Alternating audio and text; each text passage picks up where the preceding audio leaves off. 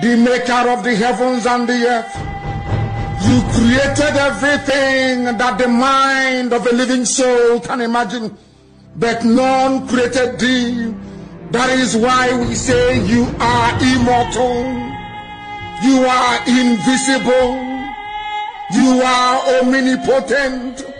This very God that every generation who has ever had the grace of knowing thee have always testified to your goodness. That is the same God that we kneel and bow before. This God is our refuge and our strength, a very present help, even in this time of Janjaweed trouble, even in this time of Fulani rage and terrorism. Therefore we shall fear no evil.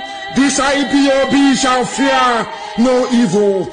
Even if the whole world is against us, even if Britain intensifies their effort to crush this very light of hope in sub-Saharan Africa, even though they shake the mountains, even though the seas may rise, even though they may give all the weapons and ammunition to the Zoological Republic, no matter what they do, no matter how they ferment their rage, it doesn't matter to us. For God, Chukokika Biama, is in the land of Biafra. We shall never ever be moved.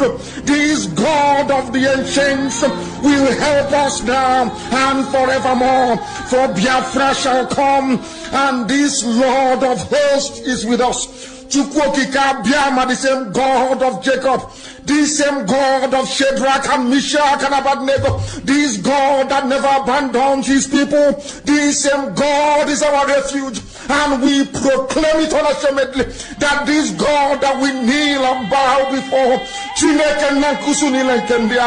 we shall worship thee, for Biafra is your promise, your word is yea and amen.